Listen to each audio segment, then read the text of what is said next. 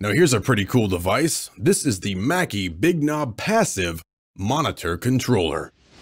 First, we'll take a look at the box. Just hit pause if you want to read more.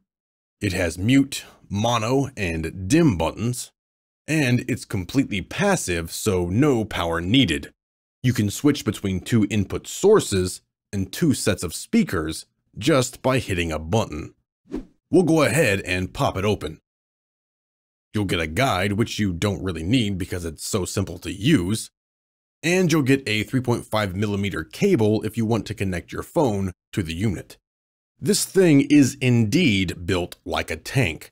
It has an all-metal chassis and weighs in at about 2.3 pounds. There's rubber feet on the bottom to keep it in place. The action of the volume knob is super fluid. You can even turn it with one finger. And it feels like quality. The buttons are laid out well and easy to access. On the rear, you'll see 5 inputs and 4 outputs. The source inputs is where you would connect your device, anything that makes noise, like an audio interface. This is an easy way to switch between multiple audio interfaces and not have to plug and unplug your studio monitors when you switch. You could also connect devices like a tablet or even your built-in computer audio output to the 3.5mm input, or even your phone. Just understand that when something is plugged into the 3.5mm input, the 1/4" B inputs are bypassed. Here's the two audio interfaces we are going to connect. And we're going to need a lot of cables. 8 1/4" TRS cables to be exact. 2 for each audio interface, which is 4, and 1 for each monitor, which again is 4. We'll plug our cables into each set of studio monitors or speakers.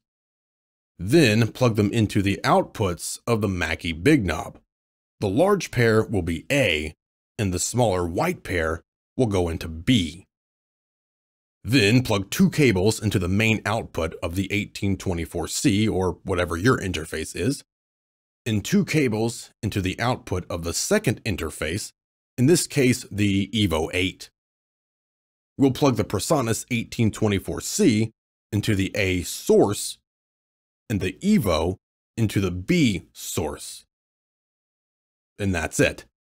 And at any time, you can plug something into the B line in, like your phone, and listen to it over great speakers. Remember though, this bypasses the interface plugged into the 1/4" B inputs. For most people, you'll probably want to turn the volume all the way up on your audio interfaces, since we're controlling the overall output level with the big knob. Let's test it out. Turn the big knob to raise or lower the volume. We can change the source to the Evo, but since we're using the 1824C as our DAW audio interface, and no audio is passing through the Evo, you're not going to hear anything in this case. But if I switched my playback engine or was using the Evo for another purpose, it's much quicker to just hit a button than plugging and unplugging monitors. And we'll switch back to A. Quickly check your mix in mono with the mono button. Mute everything. We can dim the output by 20 dB.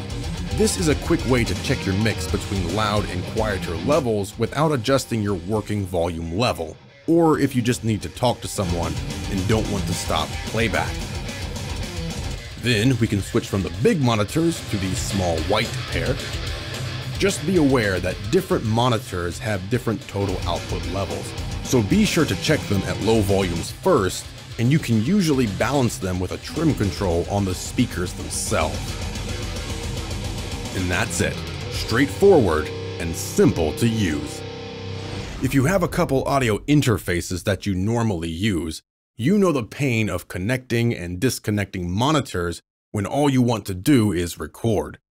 Or even if you only use one audio interface, but have 2 sets of studio monitors, this device makes it easy to switch back and forth. Plus, it has the mono, mute, and dim functions, and it's affordable for everyone, usually only around $69. If you want to pick one up, we'll have Amazon links below, and of course you can find them at other stores as well. That's the Mackie Big Knob Passive 2x2 Monitor Controller.